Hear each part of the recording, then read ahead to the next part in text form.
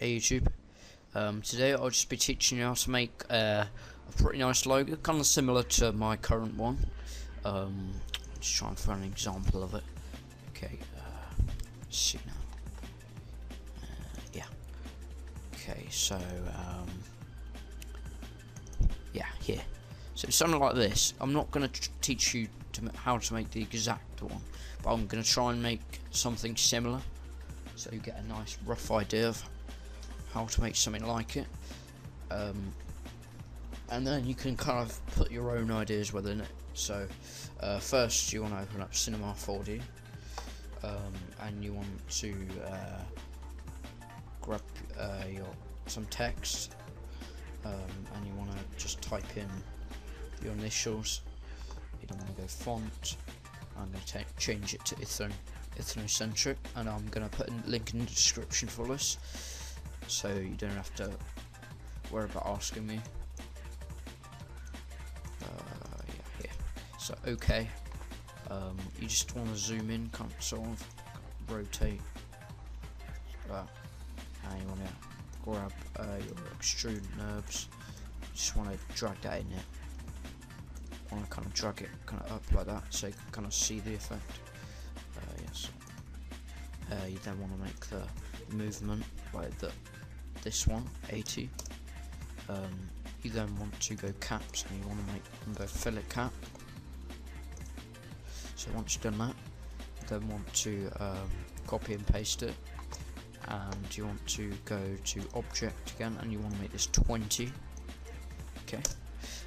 So then once you've done that, you want to go back to caps. Or actually, sorry. Oh yeah, of course, yeah. You have to make both the radius 10. Like that.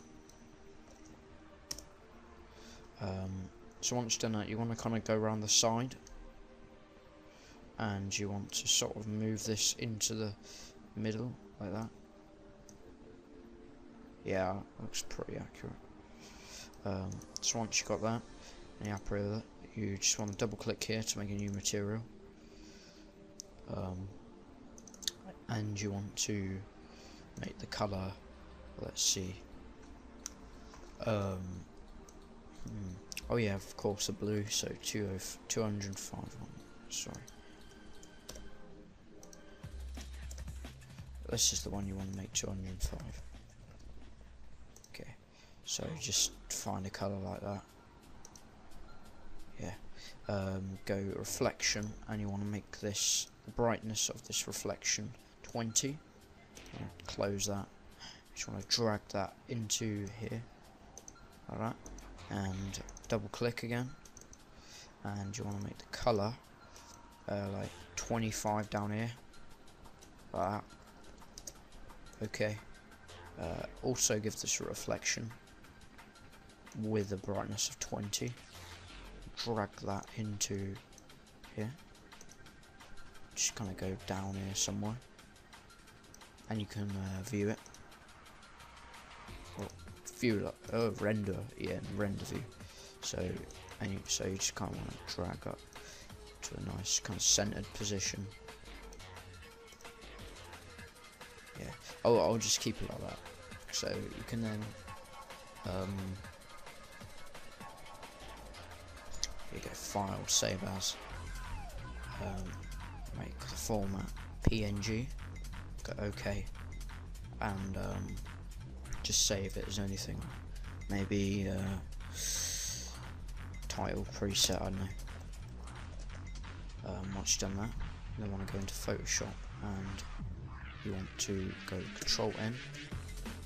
You then want to make the width and height 500. Once you've got that, just double click the background layer, type in background, just turn it into a layer really. You then want to invert this, yeah. So you then want to click your foreground colour and just change it to a kind of dark bluish, maybe medium bluish sort of colour. Just fill that like that, because then you can go filter, render, lighting effects, kind of like that.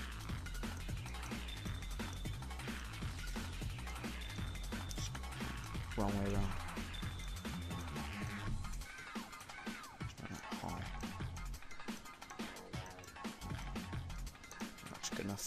So once you've got that, you just want to kind of open your what do you call it? That's it, your title preset. And you just want to drag it in here. And if it's a bit too small, if it looks bad, like that, you can go back into Cinema 4D and you can just close that, and you can go here and you can go output, just make that 500. It's good enough. Then I'm going to zoom in, kind of like that.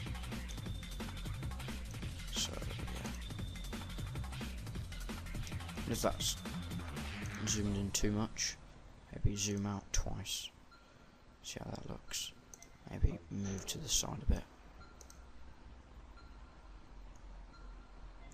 Maybe just once more. See what that looks like.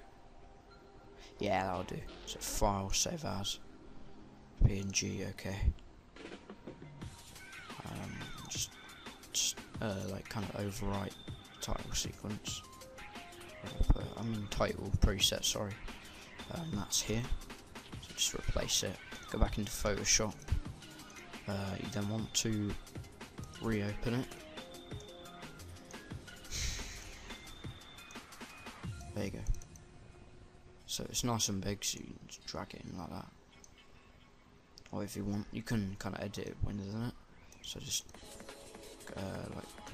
also unlock that. So just kind of use your magic wand tool and you just get rid of the black spaces, and just drag it in here. And you just want to center it. Close this. Yes. What you might want to do now is you might want to reduce the opacity of this. Saturation, sorry. So go Control U to bring up your hue and saturation. And just take this down, say -50. That's good. So what you can do now, you can open up. Yeah, I'm going to put a link in the description for these also. Just the screenshots here. So I was going to use this in a giveaway, but then I thought there's no point, because I've used backgrounds and they're kind of better if you think about it. So what I use first would be, let's see, probably some sparks. Yeah, so just want to drag that in there, and you just want to kind of resize it to the appropriate size.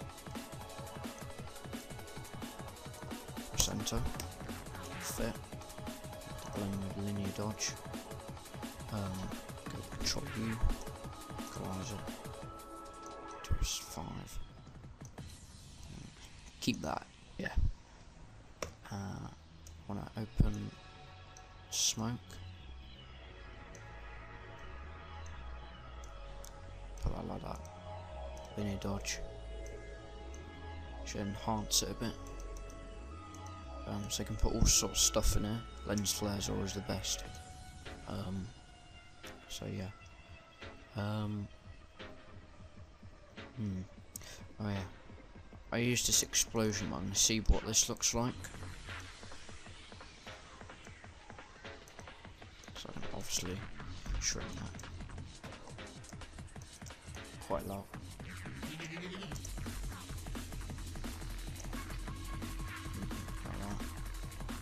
Maybe you can put like some white in there, just to make it look a bit stronger.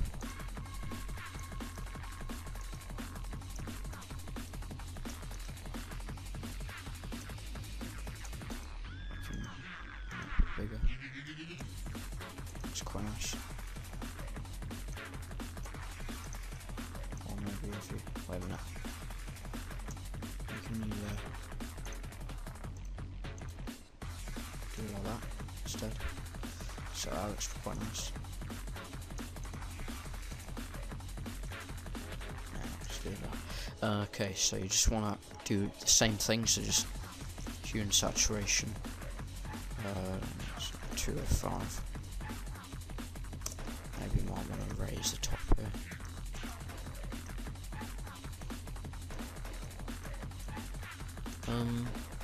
It's So you can enhance that if you want, but otherwise you can open a lens flare. I'm just going to take this one for now, but there's so many more. If you have optical flares in After Effects, then yeah, you can do that. So linear dodge add. There you go. You got that. So you can do a lot more to this, but it kind of looks more professional to you. Less stuff. I mean sparks and smoke always look cool, but yeah. Maybe you might want to give this a drop shadow, opacity of 100, distance of 0, spread of 15, size of 10. You might want to make that 20, maybe 30. You can do so much, and there you go. So you make a pretty neat kind of 3D professional logo in Adobe Photoshop. So just remember to like, comment, subscribe. If you have any questions or concerns, message me, and I'll see you in the next tutorial. Goodbye.